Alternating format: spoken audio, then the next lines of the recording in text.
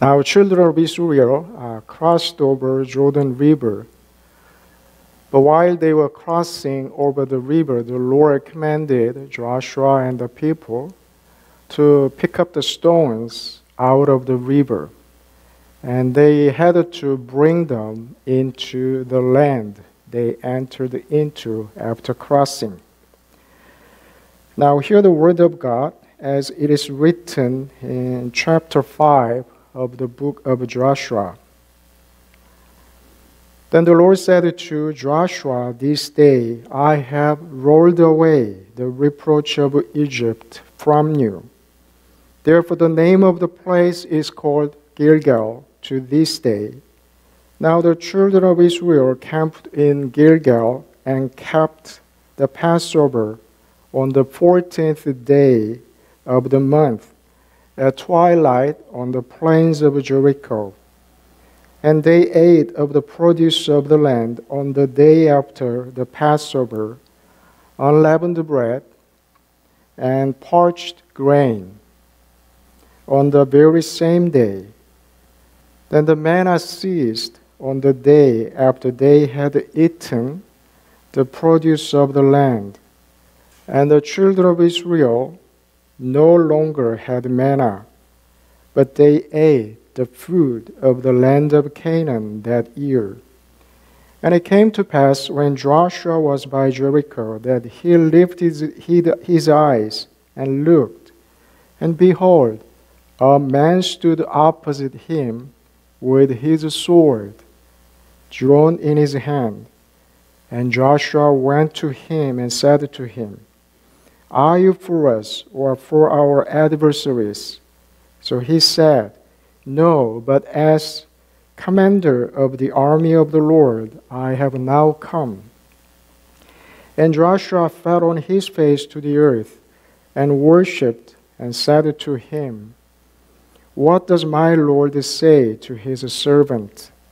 Then the commander of the Lord's army said to Joshua, "Take your sandal off your foot, for the place where you stand is holy." And Joshua did so.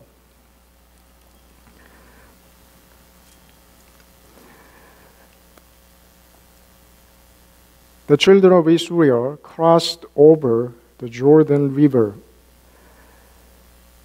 and they entered into west side of the Jordan, which was the promised land by the Lord to their fathers, Abraham, Isaac, and Jacob. How did they cross over the Jordan? Did they swim? Did they board a boat or a ship? No. They crossed over the river. They stepped on dry land. When the priest's feet dipped edge of the water, who were bearing the Ark of the Covenant, water from upstream was cut off, and the ground, the bottom, appeared. And in this way, all people in the congregation, even to the last person, they stepped on dry land. And as I mentioned, the Lord commanded Joshua and the people to pick up the stones from the river, and each tribe picked one. So total 12 stones were picked up from the river, and they brought them into the land. And they entered into a place which was called Gilgal, and they encamped there. So first thing they did after entering into the land, they set up those 12 stones for their monument, for their remembrance. Because next generation and later on, the children would not remember what the Lord did for them. Because the Lord miraculously parted the river, and every single person in the congregation could cross over the river, stepping on dry land. So after that, when people saw the monument, they could remember what amazing thing the Lord did for them. So when the people encamped at Gilgal, the Lord told them, verse 9, I rolled away the reproach of Egypt from you. So the Gilgal came from the verb rolled away. And you can check, you can do spell check. And this Hebrew word obviously meant a lot to them. And they settled in temporary, and they encamped at Gilgal. And after they entered into this place, the Lord commanded Joshua and his people to do a few very special things. Obviously, they set up the stones for their memory. And after that, the Lord told them, now you need to be circumcised. A circumcision as a ritual was commanded by the Lord to the children of Israel. We just may think that was commanded for a hygiene reason, hygiene purpose, but actually it was a ritual, religious ritual commanded by the Lord. Because the circumcision has to do with the removal of unclean skin, filthy skin from our body. It has to do with purification and cleansing. And the Lord commanded the children of Israel to do that for their holy ritual. And later, the Lord replaced it with special washing sacrament, which is called baptism. And we all know that John the Baptist, he baptized the people into the church. Where? Jordan River. Perhaps he used the water from the river to baptize, to cleanse the people. So the Lord, because he did not institute, he did not make the ritual baptism yet, the people were circumcised, and by doing this, they became the members of the church, and they could acknowledge each other, brothers.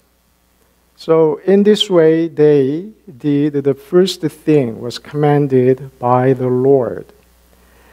And as we remember, the children of Israel, they entered into the 10th of the first month, the 10th day of the first month, which is Aviv.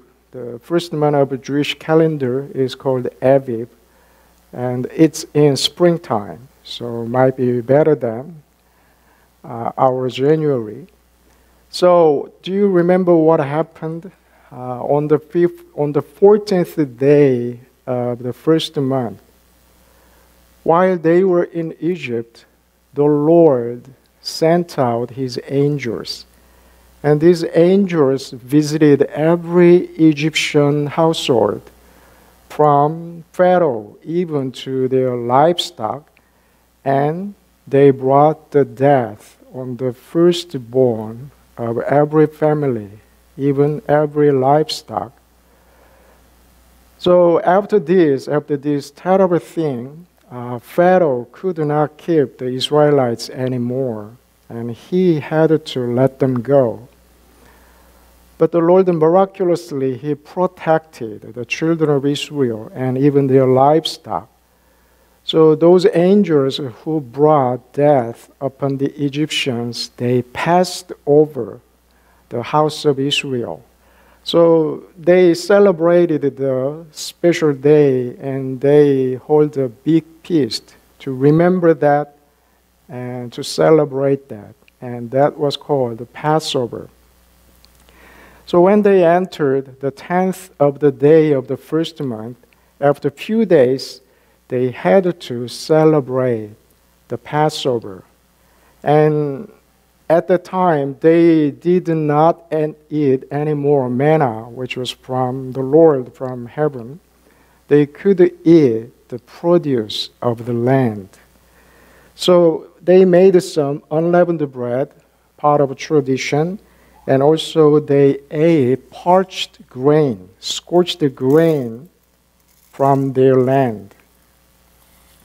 Isn't it nice to eat the real food? Manna was great, and they were sustained by that food while they were in the wilderness. But now they enter into their own land. They became the owner of the land, and they could enjoy the produce of the land. We may wonder why the Lord said He rolled away the reproach of Egypt from the people.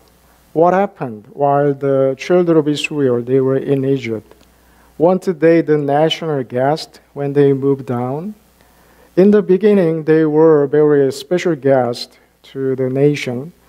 But later, because they stayed like 400 years there, later kings did not remember what their ancestor Joseph did for them.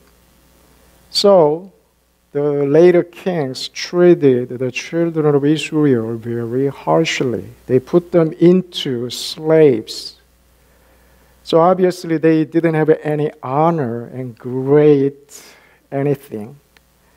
So when the Lord said, I will roll away reproach of Egypt, that meant the children of Israel were not slaves anymore.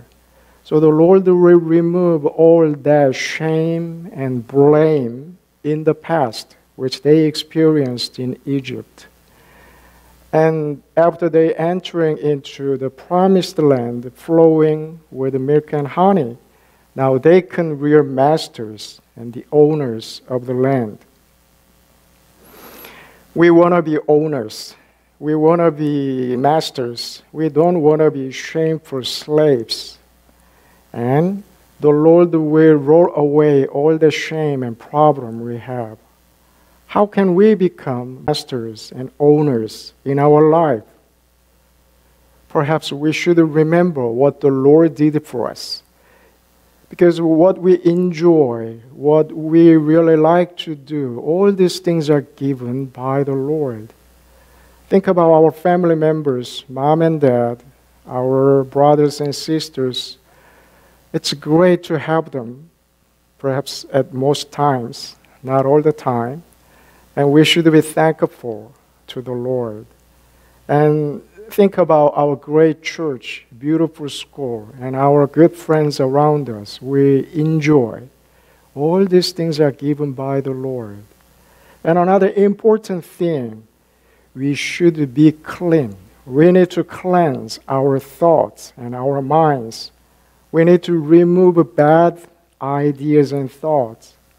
We should remove maybe our meanness, our unkind attitude, so that actually the Lord can roll away all our shame, all our blames. Can we do that? Yes, we can do that. Amen.